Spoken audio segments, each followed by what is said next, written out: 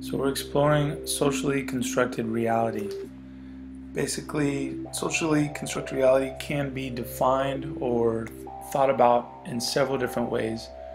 Specifically for today, though, we are approaching socially constructed reality and how it relates to your sense of self. So socially constructed reality is essentially the social constructs, so things around you that help to form your understanding of self, your sense of place, and the relationship to the world around you. Each one of us has our own understanding, our own knowledge of self. So the purpose of this lesson is to encourage you, or to hopefully ignite a process of self-reflection that will serve as a catalyst for each of you individually to begin contemplating your sense of self and how that relates to the larger socially constructed reality that you're a part of. Each one of us has had different experiences growing up and getting to the place that we're at right now. Obviously, you could take in things into consideration as economic status, geographic location, race, gender, sexual preference, religion. All of these are factors that contribute to a unique perspective and outlook on the world around us, which again inform and help to solidify and construct our socially constructed reality. So the way that I perceive myself and the world around me is essentially different than each and every one of you, and vice versa.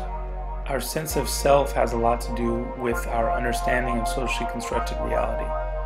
So looking back at previous experiences, say experience you had in your childhood, relationships you had with family and friends, could be ongoing today, schools, religion, community, society. All of these things help to reinforce what we perceive as limitations or the way that things are in terms of the socially constructed reality around us. Each one of us has our own unique story that makes us who we are, makes up or contributes to our sense of self and our relationship to the external world around us. Personally, I'm a white American male born in Tempe, Arizona. I spent some time in the Army. I spent some time in grad school. I spent some time in jail. I spent some time intoxicated. I spent some time battling substance abuse. I spent some time researching socially constructed reality. And all of those experiences have contributed to my desire to understand myself better, and then also to work to transcend socially constructed reality. Basically, the limitations that have been placed on who I am as a person, how the outside world might define me, and then these expectations or limitations that I place on myself. So I'm most interested in understanding those, exploring those, and then being able to transcend them or move past them. Basically, moving past self-imposed limitations. So now it's your turn.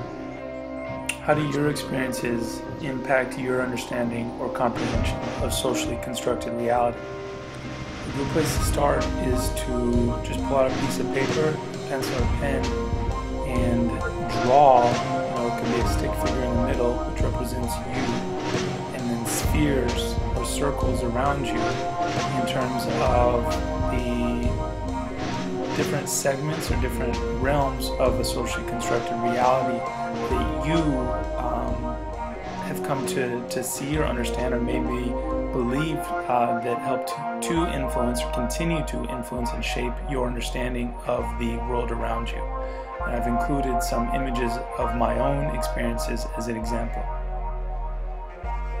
How does your perspective or understanding of socially constructed reality affect your sense of self, your relationships with other people, and your sense of place in the world?